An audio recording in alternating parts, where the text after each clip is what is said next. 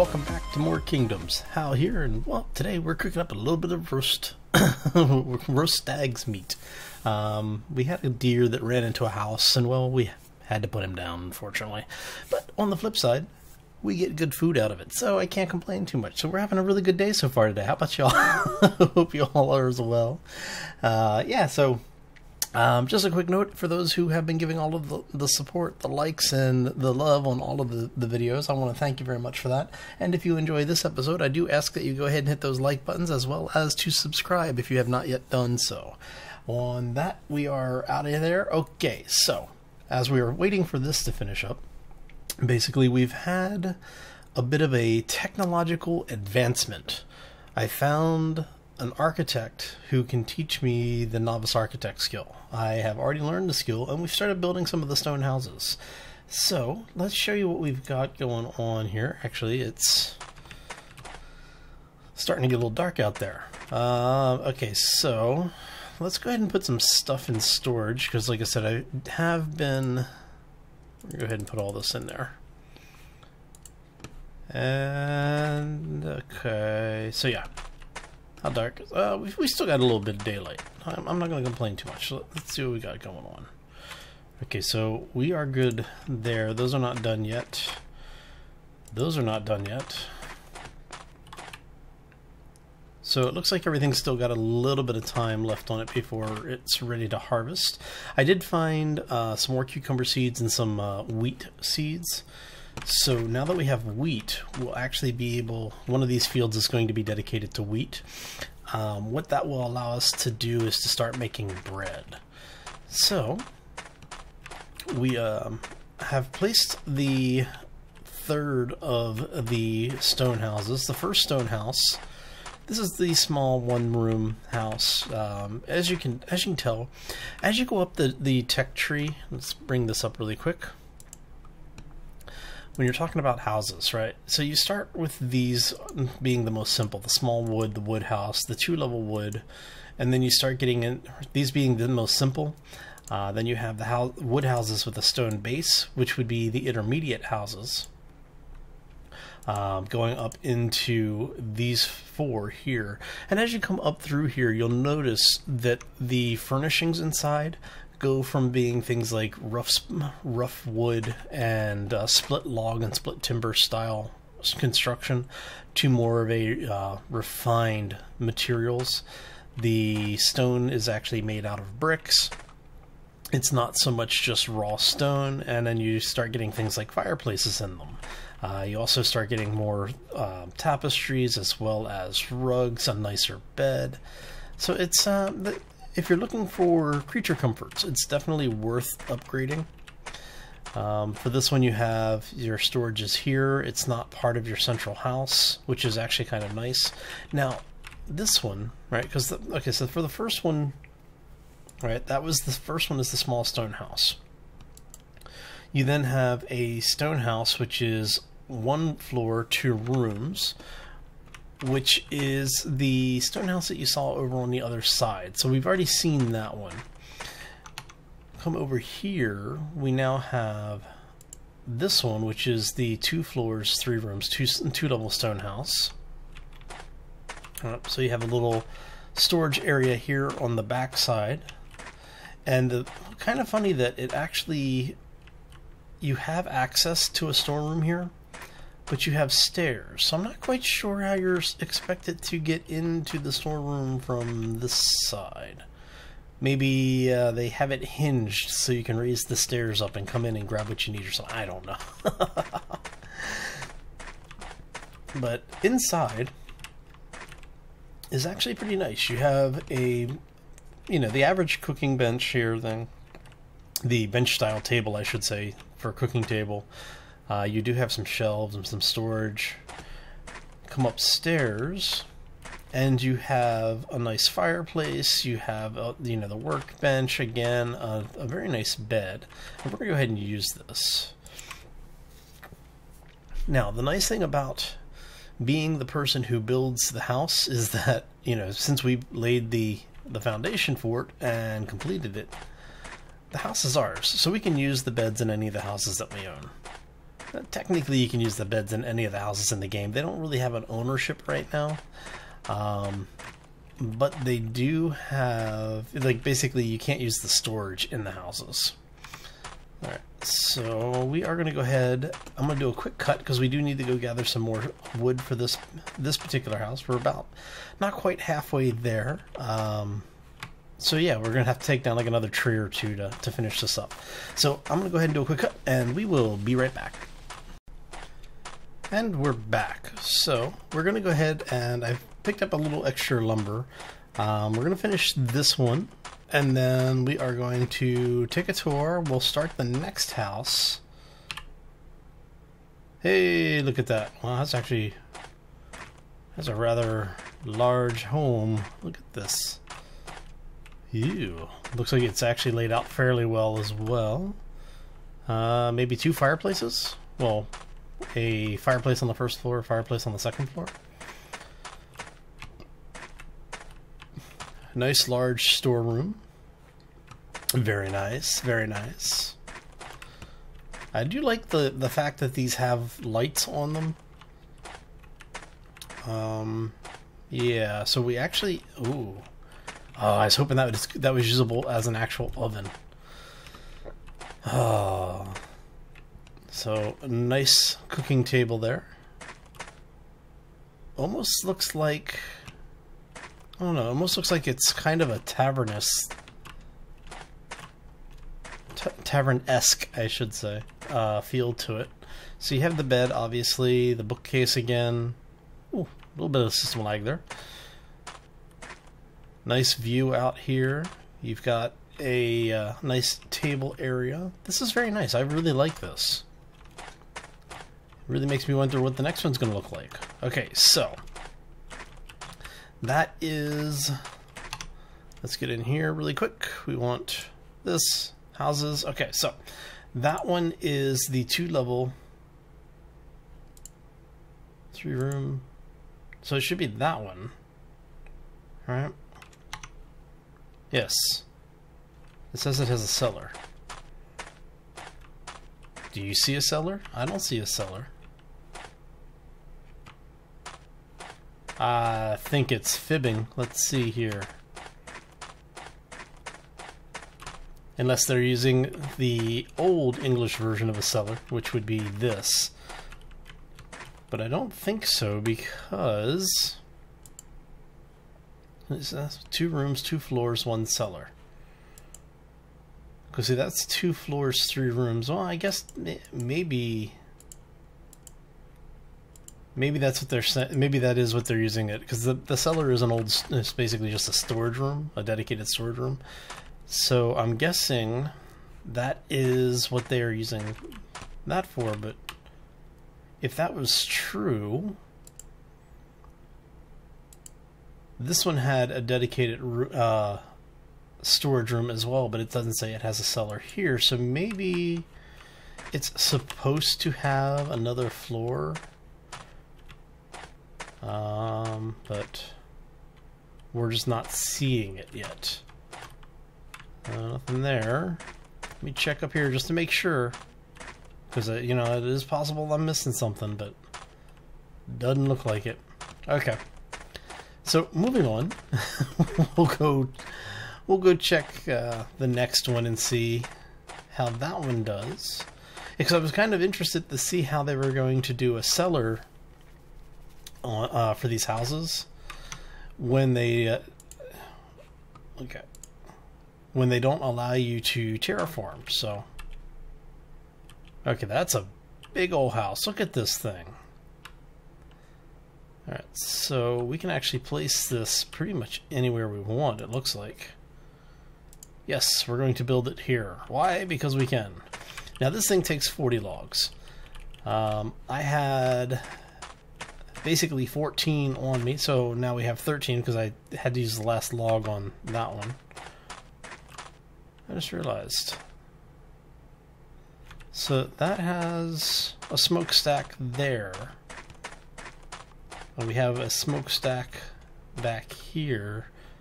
Oh, okay, I see what they're doing. So eventually this is going to be an oven then. It just doesn't look like it has the interactivity hook on it. So that'll be the oven, and then you have an actual fireplace. Okay, that makes sense. The cellar still doesn't, but I do think that this is their version of the cellar. They're just basically cold room storage kind of thing. Okay, so I'm going to go ahead and do another quick break. We're going to go ahead and chop down a few more trees, because it's going to take about 2 trees worth of lumber at my skill level to get enough wood for this. So yeah, we will be right back. And we're back once more. So just wanted to show everybody what we've got going on. Okay, so we've got 14 logs, right? Since at my current skill gathering level for lumber specifically, I pull two logs every time I harvest. But I wanted to show you this. If you happen to see what looks like, it almost looks like a graphic corruption on the ground here, but it's basically just a dark shadow. You gather that if you've got the gardening skill, and that's your wild onions. Since we were looking for them for a while, I wanted to make sure everybody knew what they looked like now that we found them. So, alright, so let's go ahead and get this place finished. I should end up with 1 extra log. Yep, there we go. And I should have, yep, 1 log left. Okay. That is a rather impressive stone house. I like it. Alright. So, now did we actually not have an external storage? Oh no, it's on this side, right? So you have a really nice bay window there. You've got, that's going to be the cellar, I'm guessing. Yeah, it's pretty good sized storage space actually. It'd be interesting to see how once they get the inventory system, like an actual inventory system in the game, how much the size of the storage area will impact how much you can store within the house. So very nice. We have a cooking table. We have I think that is a slightly different model of fireplace. You have the shielded stairs going up. And you have another storage area here. So I'm guessing this is where your overflow storage is going to come into it. So let's head upstairs. See, we do have the working oven in this one. Nice. More storage space. This is really nice. I think this is going to become my my new permanent home. We may build another one of these on the other side of the town, so. And then obviously the bedroom area with even more storage that you can't use yet. But amazing views out of this place. I do like the fact that we have the workbenches, like the small desks and things. It's a nice space. I mean, this is much larger than a house in the time period would have been, but you know, it's fantasy. It's fine. Would rather they had some more environmental sounds as well, so that you would have wood, like the sound of you walking on wood and not dirt.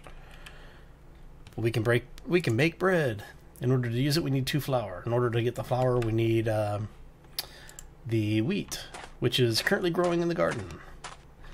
But we need to get the wheat going so that we can actually get more wheat planted. So all of the first couple of harvests of wheat are going to be just getting enough seed to basically make enough bread to go around. So, but yeah, so those are the houses that are in the game so far.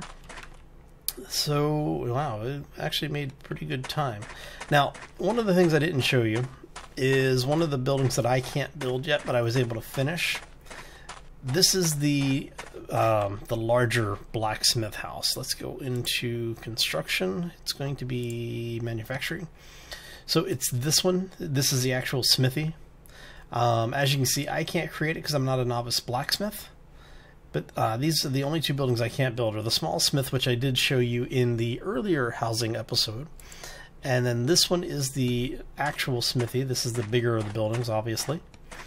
So you have the anvil out front, you have a smelt furnace out here. I think that's everything outside, right?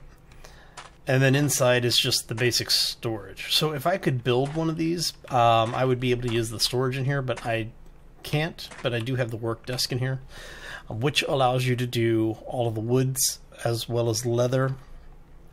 So if you are playing this on your own, I would probably say, as the game exists right now, if you want to get into the crafting stuff, I would say probably try to get the smithy instead of the small smith or the woodworker shack, because the woodworker shack allows you to do the same thing that you can at any work table. So if you're going to do a building in the idea of being as economical as possible, try and build the smith, because you get the anvil, you get the furnace. And just show you what you can do here at the furnace. You can do iron ingots, you can make iron blanks, which you use to do iron tools and weapons. Steel ingots that you convert into steel blanks, which make steel weapons and tools. Your different iron and steel arrows, a pickaxe, and then you start getting into the metal armors as well, right? So you need to be a blacksmith's apprentice to make any of these, and then eventually, as the game develops further, let me get out of here really quick, you should be able to start making heavy armors later on in game, once they get that far into development. Now, for the weapons, for blacksmithing, here's where you get an interesting little mini game. If you notice, you have a design here for the weapon that you're looking at, one-handed iron dagger. Now you can change this over to steel or iron, and this will change what you need in order to make it, right? So in order to make this, you have to be a blacksmith's apprentice for either item, and then you either need an iron blank, which would give you a weapon with an attack rating of 5, or a steel blank with an attack rating of 9. The only thing that would change is the material type. But what you can do is you can change the blade types. So this is type 1, type 2, and you notice nothing else is changing. It's just the style. So you can actually make unique weapons. You can change the length with the scroll, and as you can see here, as you adjust the slider, it'll tell you what perk you need in order to make it. You need to be at least a blacksmith to make everything up to basically attack rating 21. So if we change the blades, so yeah, but it's an interesting combination of what you can do and what you can get away with. You can change the cross guards, and again, as long as once you figure out the length of the blade, the only thing that matters is what skill you need in order to make that blade length. You can change the handle types, and then you can change the pummels as well. And depending again on how far you take that pummel will depend on the statistics for the weapon. Well, I should say the handle, and then you can change your pummel style as well. So yeah, it's an interesting little game. I mean, you can literally make custom weapons like this, and given the variations that you can make between, let's see here, and we shorten that down. Oh, it's not going to let me shorten it down because of the length of the handle. Can we shorten it there? Yeah. So up to a certain point, when you get to a certain point in length, it goes to a minimum blade length as well. So yeah, it's an interesting system. I'm actually really having some fun with it, and I'm thinking that blacksmithing is going to be my next skill. I do have, let me go through here really quick, just show you the skills that we do have. This one? Yes. So we have digging so that we can actually harvest stone. We have gardener and herbalist so that we can plant and use the plants. We can basically turn them into seeds. Chopper is the wood cutting skill. Benchman is a woodworking skill. The scholar gives you bonus XP, which is actually a good product, or good experience line to go down, or skill line to go down, because you will get the additional experience points. And I think you, at higher levels, start getting additional skill points. Don't quote me on that. But it does help you raise your XP levels much, much faster.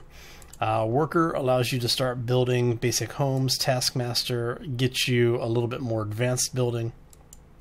The Novice Architect obviously gets you into the higher tier stuff. And then there is an Architect skill, but the Architect skill does not have any blueprints against it right now. So it doesn't do you any good in this stage of development to actually go out and get the top tier skills, because they don't do anything for you. The Trader allows you to build the small shops. You also get price breaks. And then the Mine Worker allows you to actually harvest the stone, not just harvesting dirt.